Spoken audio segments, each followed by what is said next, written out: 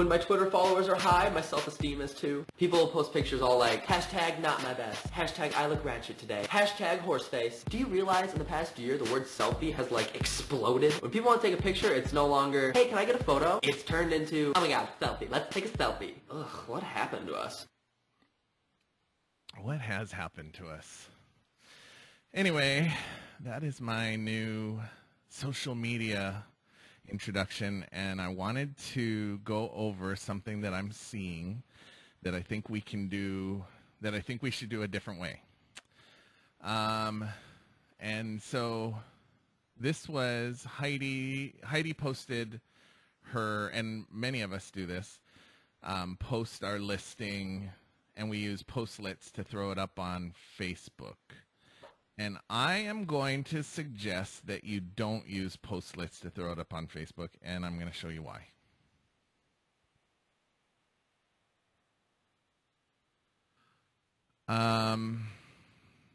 No. Actually, here, let me go to Facebook and find that post.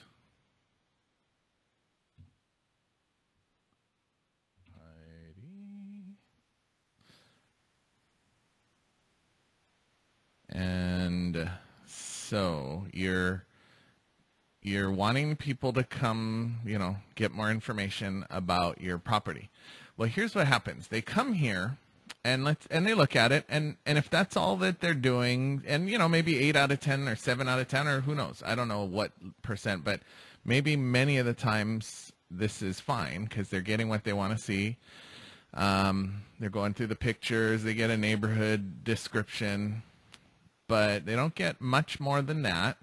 And let's say they go through all the photos, and they're going through, and then they get to this. Not the perfect place. Check out other homes for sale we think you might like. And they click on it. And now all we've done is sent them to Zillow. That's not branded your Zillow. It's branded Zillow in general. And then what are they going to do? Then they're going to maybe search around and find a house that they like, and I don't know. I think we're only, they're going to look around. But anyway, they're no longer with us. So maybe they're in some other place looking for properties.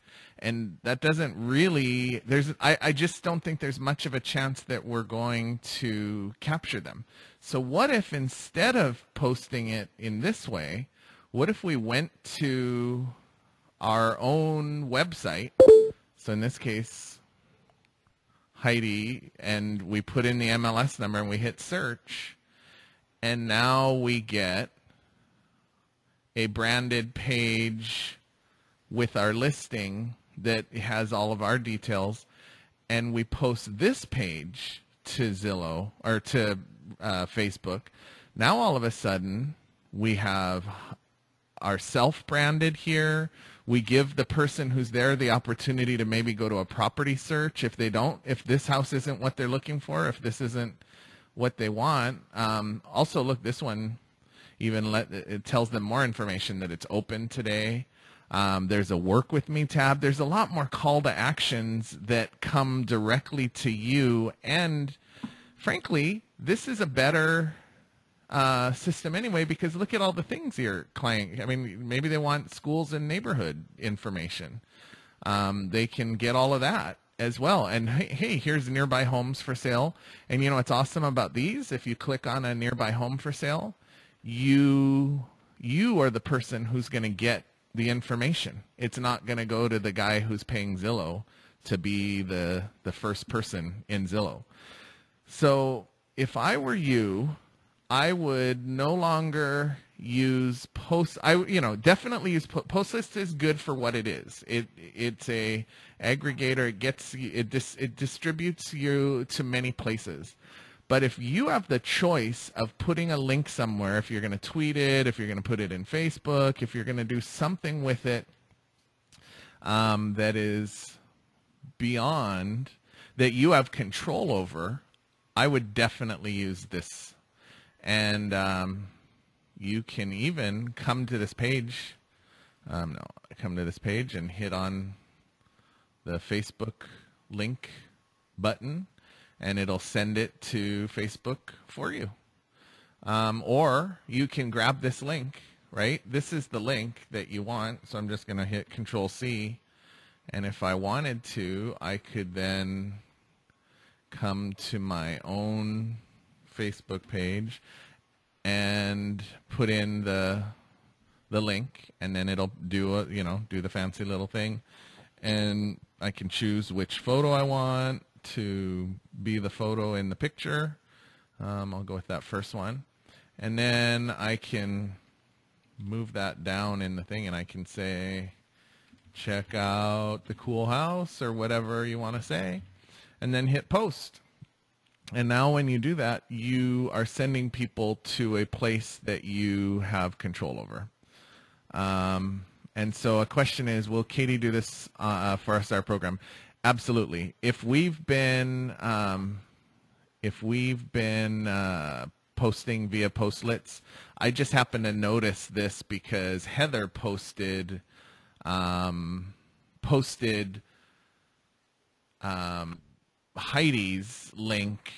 Postlet link onto her Facebook, and then I was thinking, well, it's interesting. So I would also say to someone like Heather, if you are posting it to your Facebook, as much as we all love Heidi, if I were you, though, I would go, Heather, and grab my link. So I would go to realliving.com/Keoki.McCarthy, and in your case, Heather.Erickson, and put in the MLS number so that when I go 763474 and I hit search, I would, did I hit search? How do I hit search? That's funny. All right. My enter button's not working. I would come and put in that MLS number, and now when I pull this property up, it's actually me, and it's my website. And if I put this on I take this link up here, and I go to my Facebook, and I reload this page, I can put my link in there, and then then I'm advertising myself. So depending, like a lot of times I put your links in, like if just because I, as the designated broker, half the time I'm advertising you anyway. But for you guys, I would definitely say you should put in your own link. So you can get a link to any home by doing that. Just take the MLS number, put it into your realliving.com, and then it becomes a link that you have, and you can send it to your clients. Now I think everybody in our office would say absolutely. We can all, you can share their listings. But remember, don't go willy-nilly. Don't go grab a listing that you think looks cool from some other brokerage and post it to Facebook, because technically that could be breaking the rules. Hold on. Let me make sure. So okay to do this? Yes. Yay. I just did a share. Does it make a difference? What do you mean by I just did a share? Does it make a difference? Do we need to have permission to share? All right. So if anybody doesn't feel comfortable with the other people in the office sharing listings, let me know. Because I've asked that before, and always everybody has been. I can't imagine we have that. But if we do, let me know. So that was my next question. So yeah, As of right now, feel free to share listings within the office because I don't think anyone minds. But be careful when you're dealing with Northwest MLS. Please share my listings. Yeah, there you go. I don't see. Yeah, I don't see. I can't imagine very many. Mine too. I can't imagine very many people would not think that way. And so, absolutely. Any other questions about best practices? Because I have one other thing I wanted to say about Facebook and how it works, and that is be careful of what you like. And I've said this before, but I still see it once in a while on my newsfeed. Now this one's not such a big deal. So this popped up today, and it's fine. Zillow for Pros. You're actually, I bet this only shows up on other real estate agent sites, so it's not such a big deal. But if you like a competitor, and even though, and I'm going to even say, you even need to probably be a little careful, even if they're not a competitor. Maybe they're a friend. Maybe it's even someone in our office. I hate to say this, but it's possible that if you like another agent in the office's business page, it could end up like this on your Facebook page. Now, again, I don't think that within the office is going to be such a big deal, and most of us kind of have our own little niches and whatever, but you do have to understand that whatever you like, should they choose to advertise, they advertise on your friend's page with you looking like you endorse it. So picture this. I know, because you know what? I try to stay away from liking Zillow stuff. I'm a little anti-Zillow right now. So I don't recall saying I like this. Yeah, well, it's funny. You can like it. Well, so that's even a funnier thing, because I don't think that I pushed I like that. Well, it's showing up. You probably did, but it could be years ago. You like a page 3 years ago, and let me just even this scenario. Let's say you liked Sally Smith from Listing Real Estate, and you liked her because she's a friend of yours, and you liked it 3 years ago. You liked her page 3 years ago. If today she decided to do an ad, it would say Stephanie McCarthy, and then it would say Sally Real Estate.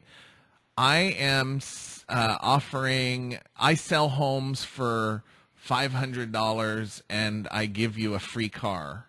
And all of a sudden and what happens is it lands on all of your Facebook friends' website as looking like Jen Nilsson or Stephanie McCarthy likes this person who is offering free cars to all their clients. And now your client is looking on your Facebook page and sees this, and you could literally be driving people out of your Facebook page into your competitor's Facebook page. So really think about who you like. Liking this whole like thing, the way that Facebook works it by putting this little, almost like a endorsement, it is really a weird thing. And so I just want everybody to sort of think about who they like twice, because if you do, and even other things, sometimes you think, oh, I like that, and maybe they had a good post, and the post gave you an option to like the post and like their page, and you just kind of did them both because you thought, oh, that makes so much sense. You may not even, and that might have been what happened to you, Stephanie. You may not even have known you were doing this, and now for the rest of your life until you unlike them, they will show up on your friend's feed with your name on top of it. That's scary. Yeah. So, I haven't looked at any other questions. Well, in Zillow, I don't know if you guys read the Inman alert, but it's kind of interesting that, they bought Trulia. And now there's all this information coming out that they actually they found all sorts of confidential information before they pulled this deal together. they were being sneaky, and they researched all this information and captured all of their information before the deal came together. And so now there's big red flags everywhere about this big Trulia and Zillow merger, because Zillow is looking a little shady. So kind of interesting. So my red flag's up, and I'm trying not to like Zillow stuff right now. But they have some good information too. Anyway. Yeah. As I digress. Absolutely. Okay. So that is all for today on social media. We have one last segment to go. It's got to be real.